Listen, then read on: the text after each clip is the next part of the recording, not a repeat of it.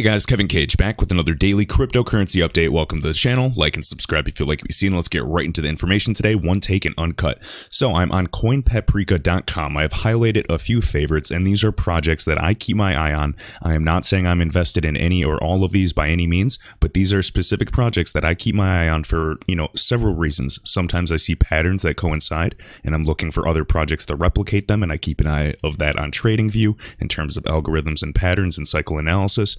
Others, I actually like to keep up with the news, and then others, I'm really waiting until they dip low enough where I would, it would make, sense for a potential buy. Now, the reason I do not really do videos on any other project on this channel is because everything else besides XRP to me, long term, is a complete gamble. I mean, besides maybe Ethereum, potentially Bitcoin, but just to be realistic, guys, I am just beyond bullish for XRP long term with true utility, and the fundamentals back everything. Now, if you guys want me to cover any of these projects listed here, please let me know. And if there's any other projects that you guys want me to do, maybe dedicated videos on, or even just look into myself, I'm more than happy to do so. I'm always learning. It's nearly impossible to keep up to date with all of the developments in this space on a daily basis. Everything is snowballing, but just so you know, these are some projects that I watch.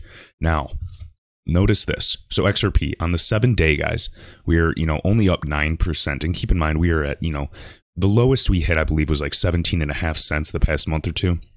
But just look how everything else is surging up, just like XLM, which, I hold a small portion of, and they're up 31%, seeing who wants to swing their XRP and buy Stellar instead, or Lumens.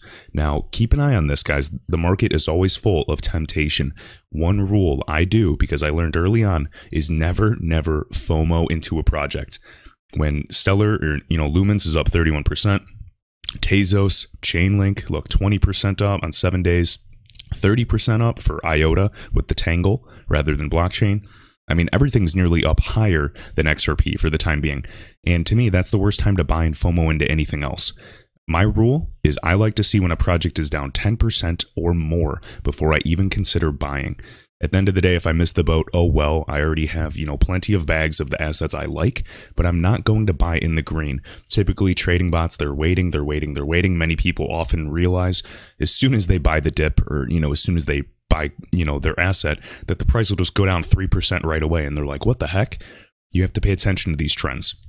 So let me know if you have any favorites out of this list, and just wanted to show and, start things off a little differently. And just, there are some projects here I hold nothing of, and some that I wouldn't even recommend holding, but I'm watching them because they match patterns that I like to keep an eye on, and I like to keep an eye on the developments in that actual sector. All right, next, so Status, guys, just to give a quick little shout out, I'm not getting paid for this, but he does phenomenal work. This is STEDAS on Twitter. You can go to his website, status.hr. He has great XRP infographics. So just to be brief, we have number of XRP wallets in the millions, 1.8 million. XRP founded in 2012, number of accounts with 1 billion plus XRP, 7. Max XRPTipBot per tip, 5.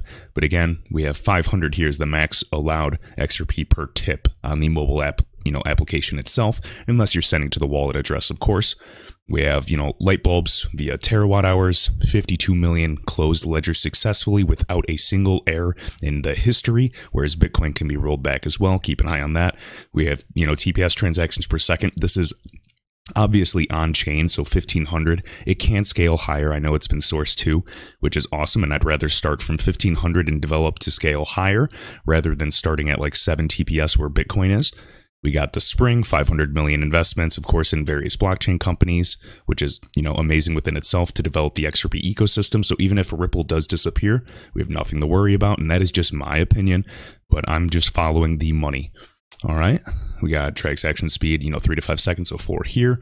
And then the other one I wanted to finish off with is right here. So what is XRP? Native cryptocurrency of the XRP ledger, world's 3rd largest. We got 4,800 listed on CoinMarketCap right now for total digital assets. I remember a lot of people started, there was probably 1,000, 2,000. All right. Can be sent from the ledger, blah, blah, blah. And this is cool. So again, XRP, guys, as this native token on the XRP ledger, basically, the fuel for this entire network, because you can send other assets on it. You can send XRP to an address without needing a gateway or any type of, liquidity, a liquidity provider as that middleman or that intermediary. And it helps make XRP a convenient bridge currency, especially even between, the big 4 currencies as well, with like the Euro, USD, JPY. All right. And we already know on-demand liquidity is roll. We know it's deflationary. We see, the percentage again, 1 drop is 1/1,000,000th of an XRP.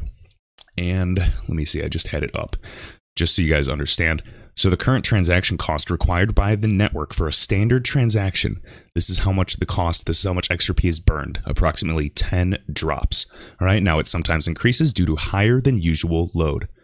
So I just wanted to share that. And then XRP is sustainable, obviously, when you measure it in terawatt hours versus Bitcoin. And then we can see the transaction right here. It's cheap. Besides, fast, scalable, which is, transactions per second. And I mean, let alone if we go off chain, it's much faster because it's more so centralized. There's not as many, it's more so an instant types of transaction, but we're talking about distributed. So we're going to stick with the 1500 TPS. We've already gone over the 50 million ledgers. And then per transaction. So typically, this is 4,000th of a penny. Keep that in mind, guys. So again, right here, status.hr. Highly recommend it if you want to, learn even just about the Ripple ecosystem itself. And again, here's one last look at the projects that I keep an eye on for my own personal reasons. Let me know if there's anything I'm missing down below. Big thank you to everybody that likes and shares this video around, and I will see you in the next one. Thanks.